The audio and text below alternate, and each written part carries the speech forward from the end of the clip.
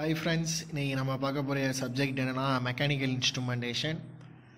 First வீடியோக்குள்ளே போகிறதுக்கு முன்னாடி மெக்கானிக்கல் இன்ஸ்ட்ருமெண்டேஷனாக என்னென்னு தெரிஞ்சுக்குவோம்.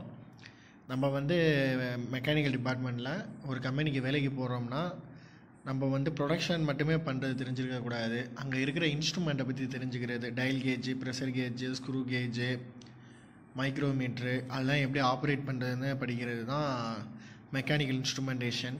மெக்கானிக்கல் இன்ஸ்ட்ருமெண்டேஷனில் என்னென்ன செக் பண்ணுவோம்? ப்ரெஷர் செக் பண்ணுவோம், டெம்பரேச்சர் செக் பண்ணுவோம், வெலாசிட்டி செக் பண்ணுவோம், நம்ம தயாரித்த ஜாப்போட ஃப்ளோர் அந்த அடர்த்தி எப்படி இருக்குன்னு செக் பண்ணுவோம், கரெக்டாக ஃபினிஷ் பண்ணியிருக்கோமான்னு செக் பண்ணுறது தான் மெக்கானிக்கல் இன்ஸ்ட்ருமெண்டேஷன்.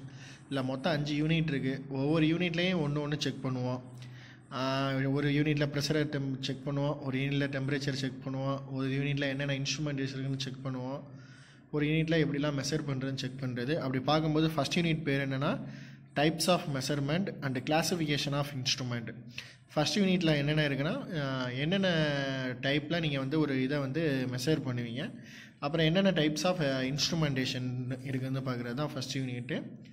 ஃபஸ்ட் யூனிட்டோட பேர் என்னென்னா types of instrument and classification of instrumentation. சரி, types of measurement and classification of instrumentation தான் ஃபஸ்ட் யூனிட் நேமு. இல்லை ரொம்ப சிம்பிள், வெறும் 5 கொஸ்டின் தான் இருக்குது. அந்த 5 கொஸ்டினுமே மொக்க கொஸ்டின் தான். அதில் ஹெட்டிங் படிச்சுட்டு நீங்கள் போய் டைரெக்டாக எழுதினாலே எக்ஸாம் எழுதிடலாம். First question explain the methods of measurement. ரெண்டாவது question explain the static characteristics of a measuring instruments.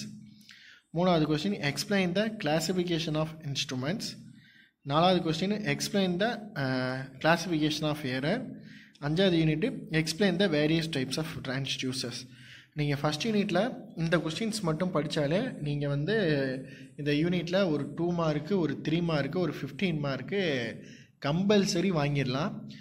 என்ன இவ்வளோ கொஸ்டின் கம்மியாக இருக்குன்னு பார்க்குறீங்க? இந்த யூனிட்லேயே இவ்வளோ தான் இருக்குது. நீங்கள் இதை படித்தாலே போதும், ரொம்பலாம் படிக்க வேண்டாம். ஃபஸ்ட் யூனிட்டோட பேர் என்னென்னா types of measurement and classification of instruments. இதில் இருக்கக்கூடிய கொஸ்டின்ஸ் என்னென்ன கொஸ்டின்னா explain the methods of measurement.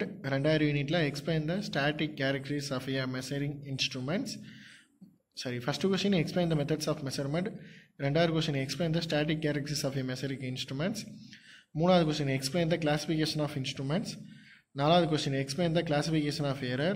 அஞ்சாவது question explain the various types of transducers. இவ்வளோ தான் ஃபஸ்ட் யூனிட்டில் ஃபுல்லாகவே இருக்குது. இது எப்படின்னா ஒரு கொஸ்டின் நீங்கள் எழுத போகிறதுக்கு முன்னாடி அதோடைய ஜென்ரல் எப்போ சொல்கிற மாதிரி தான், அதை பற்றி ஒரு 2 மார்க் 2 இது. ஃபஸ்ட்டு கொஸ்டின் என்ன கேட்டிருக்காங்க?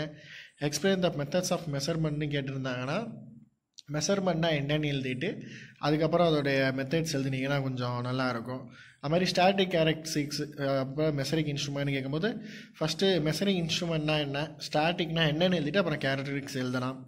அப்புறம் கிளாஸிஃபிகேஷன் ஆஃப் இன்ஸ்ட்ருமெண்ட்னு கேட்கும்போது ஃபஸ்ட்டு இன்ஸ்ட்ருமெண்ட்னா என்னென்னு எழுதிட்டு அப்புறம் கிளாஸிஃபிகேஷன் எழுதினீங்கன்னா நல்லாயிருக்கும். அது மாதிரி நாலாவது கிளாஸிஃபிகேஷன் ஆஃப் எரர்னா என்னென்னு எழுதிட்டு அப்புறம் கிளாஸிஃபிகேஷன் எழுதலாம். அஞ்சாவது டிரான்ஸ்டியூஷன்னா என்னென்னு எழுதிட்டு அப்புறம் வேரியஸ் டைப்ஸ் எழுதினீங்கன்னா நீங்கள் நல்ல மார்க் ஸ்கோர் பண்ணலாம் மெக்கானிக்கல் இன்ஸ்ட்ருமெண்டேஷனில். All the best. மறக்காமல் நம்ம வீடியோவை லைக் பண்ணுங்கள், கமெண்ட் பண்ணுங்கள், சப்ஸ்கிரைப் பண்ணுங்கள். எந்த டவுட்டாக இருந்தாலும் கமெண்ட் பண்ணுங்கள். நான் அடுத்தடுத்த வீடியோ பாருங்கள். Thanks for your support. Thank you.